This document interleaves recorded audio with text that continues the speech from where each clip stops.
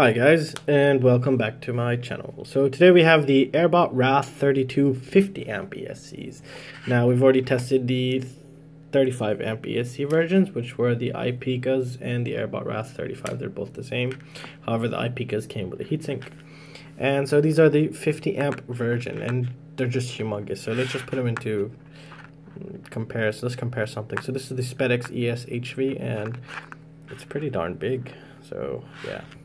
So this is a 32-bit ESC, and it's rocking a Cortex M0 microcontroller unit. So we are able to run DShot 1200 and more if possible once the firmwares allow us.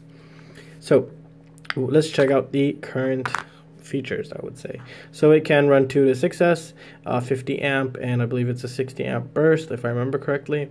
And we do have a shunt resistor, which is current limiting and current reading, so we will have telemetry from this guy, which is expected and everyone wants it, especially me, and it has all those good things. So we see some kind of protection. We see a tiny little 10-ohm capacitor. It could be big, but I mean, when it's next to all these massive components, and probably that's why it looks tiny. And we have 4 fat ceramic capacitors. That's nice to see here. And here we have another 4, so that's a total of 8. That's very good. And what else do we have? We have an RGB LED here, which is pretty awesome. So this will run telemetry, and this is going to be very exciting once the firmware is completely ready for this. So if you are looking for a monster build, I believe this is the guy to go to. Not sure, not yet. We're going to put on the bench, we're going to test it, and see how good it performs. But to be honest, I have a feeling it's going to perform pretty darn good. So we've tested its little brothers, so this should be good. So anyways, enough talking, let's get started.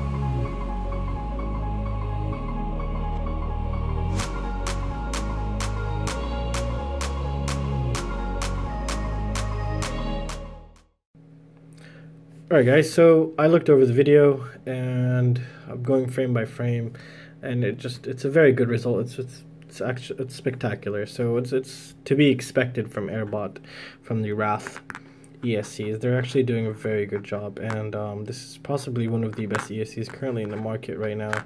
And there's nothing to say other than they're good. So the noise was very reasonable. You should not see any noise inside your FPV footage. The voltage spike was in the complete safe zone. Can you imagine? It only jumped 2 volts. The voltage spike only jumped 2 volts. Usually they jump 10, sometimes even 15. So 2 volts is basically nothing. It's just absolutely perfect, really. Voltage drop, it dropped 2 volts. That's just crazy. So that just says a lot. So this is a very good ESC.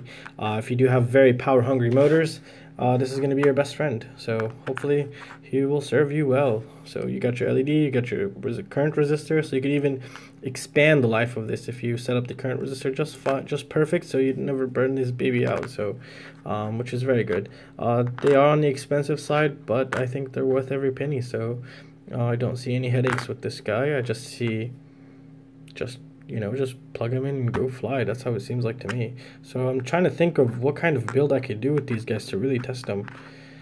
And I don't know, maybe Emax 2306 2750 kV motors, but those even 35 amp hold those. No, but sometimes they pull a lot more amperage. So yeah, that's what we're gonna do. We're gonna put these on some high kV big motors, so we could actually really test these guys and see how well they perform.